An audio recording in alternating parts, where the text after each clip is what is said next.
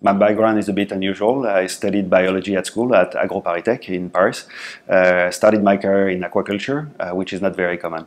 I started an IT career then in 2001 by working at Unilog, which was at the time a system integrator in France, and I left the company in 2012, where I actually started to work on my own project with my other co-founders.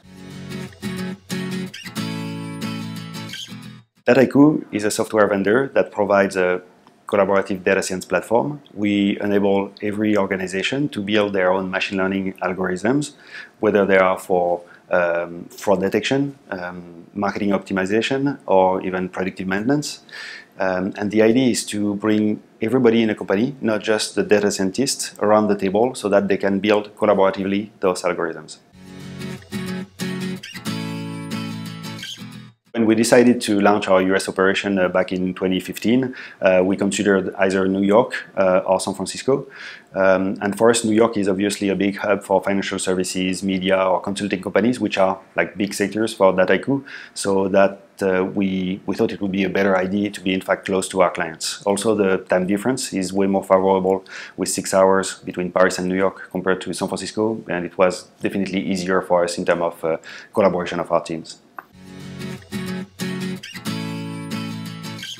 Biggest challenge that we had to face when we first arrived was definitely on the hiring front.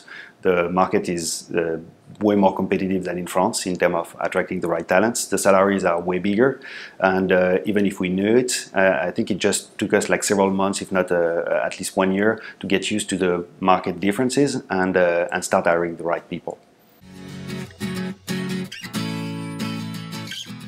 My advice for French entrepreneur that wants to establish the US presence would be to hire as soon as possible American people and other international employees when they are in France, and start developing the business from there.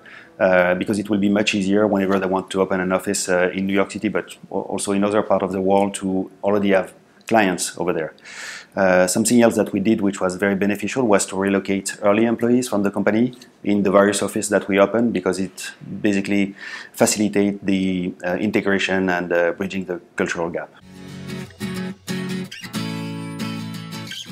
We'll be soon 400 people at the end of this year, and almost 700 at the end of 2020. We are currently in the process of opening offices in Germany, and also launching our field operations in Asia and Pacific, in Singapore, as well as in Australia, in Sydney. Our goal is really to become the leader in our category of data science platform, and so far I would say we're on a very good track to achieve that.